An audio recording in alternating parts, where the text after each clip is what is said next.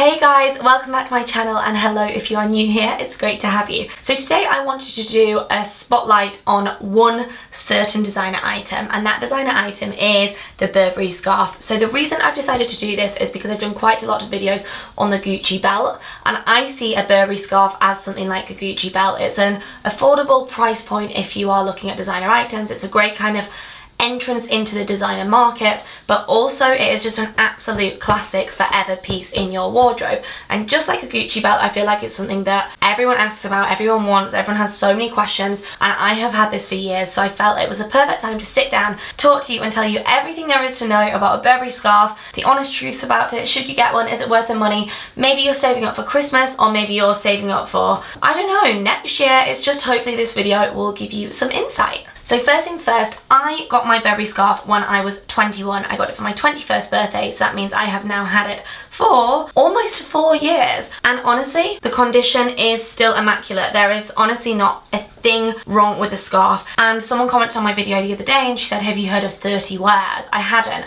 I did some research, and it's this idea that only buy something if you are going to wear it 30 times or more, which I think is a great idea. Okay, I have probably worn this scarf at least 100 times per year because it's so cold in the UK, and sometimes I'll travel to even colder countries like Canada, and I have to say the quality is just amazing. I did leave it on a train once and I had to run after it and get it. Worst moment ever, nearly had heart failure.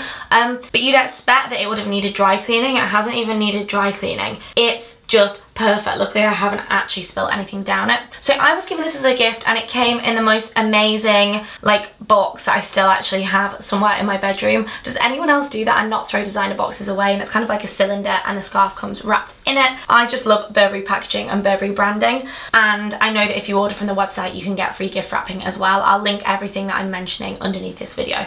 For me it's all about the classic check. Obviously Burberry have brought out so many different types of scarves now, and I'm sometimes tempted. I walk in and I'm like, oh, that's nice. But I just think the classic check, there's a reason it's the classic one. And I know that a lot of people do like dupes of the Burberry scarf, and I know that a lot of people copy the pattern. But for me, I just think this is an absolute classic. So I'm going to tell you why this is apparently the best scarf and what kind of sets it apart from everything else, except for the fact that obviously it is Burberry. So the website says that this is a classic cashmere scarf, which could explain why the quality is so good. And it's made in a 200-year-old mill in the Scottish countryside. Nice. I like it when things are made in the UK. My boyfriend owns a fashion brand that's actually designed and manufactured in the UK, so I know quite a lot about the background of making things in the UK. We originally went to China. We didn't like the conditions. He then paid like triple the price to get something manufactured in the UK in an amazing factory, and the quality and a level of difference. It's like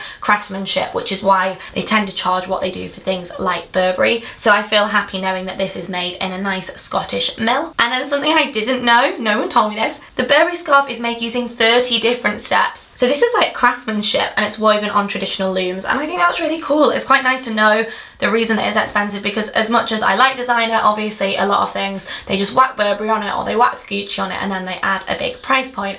I am a consumer's dream, and I'm like, oh my god, it says Burberry, it's got a big double G, I'm going to buy it. So I'm also that level, but at the same time it's nice to know that this has been lovingly made and it's beautiful. The other thing that I think is really special and very random and over the top about this scarf is the fact that the fabric is washed in local spring water. I mean, very random, but I actually think that's really nice. And the way that they get this super soft finish is by brushing it with teasels. So that's a little bit of background on it. So you can also get it with like a thinner check, but I personally really like a thick check. You can get it with like love hearts and stuff on it for more of a seasonal print. So yeah, you could go wild and collect all the different ones in all the different colours, but like I say, this is my favourite one. So something I am asked all the time about the Burberry scarf is, can you get it on sale? Can you get it on Bicester Village? Does the Burberry scarf get reduced? I have only seen the traditional check Burberry scarf reduced once in my life, so this exact scarf, and that was on Net-a-Porter. They had 15% off, and actually their last 15% off they did,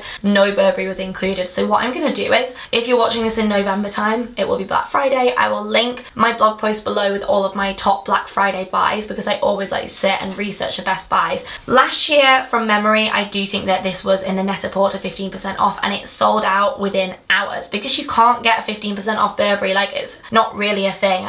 for Burberry scarves anyway. I have a Burberry trench coat and a gorgeous Burberry button-up coat that I actually got from a designer outlet. They were still like £1,000 each, but you can get the coats reduced, but you can never get like the traditional check. I guess it's just because it's like their best selling piece. But if you go to say Bicester Village or a designer outlet, I know that in the Burberry stores you can get their different checks. So it's more kind of like their scarves that have different patterns on and they're like big bold colours. I actually quite like the navy blue one for men. So it's more like, yeah, they're bright blue ones and they're ones with love hearts on that tend to go in the sale. So if you are after something like that, then you probably can get it on an outlet. I'll have a little hunt and links down below if I can find any online. But for me, it's just the colours of this. I think it goes with everything. It's so easy to wear. When I first got the scarf, as I say, we have been in a relationship now for nearly 4 years.